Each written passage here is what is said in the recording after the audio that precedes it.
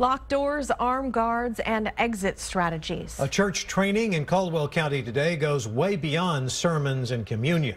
All of us are looking at things very differently and being more cautious, which we should have been doing the whole time.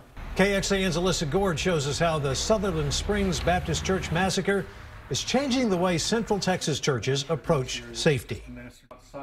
Once worship begins, this door will remain open, but there will be a couple of people that will be in this area. Gary Rogers is putting new locks on the doors of First Lockhart Baptist Church. As a church, we have talked in the past. I know the people that attend who carry guns. We're taking it a step further this week. He's one of 70 church leaders signed up to learn from the Caldwell County Office of Emergency Management about how to prevent and protect against active shooters. The county said they were planning on the training anyway, but a tragedy down the road sped up the process. The topic of security has come up for places of worship since the incident in Sutherland Springs, and it's been something on our mind for some time.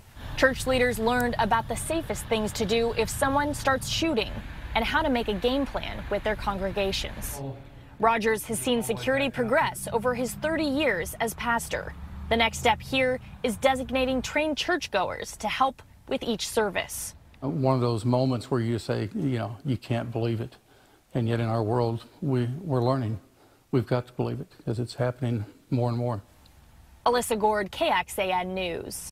Caldwell County will be working with religious groups around the area in the months to come to teach more about crisis situations and also how they can help with response to disasters like fires and floods.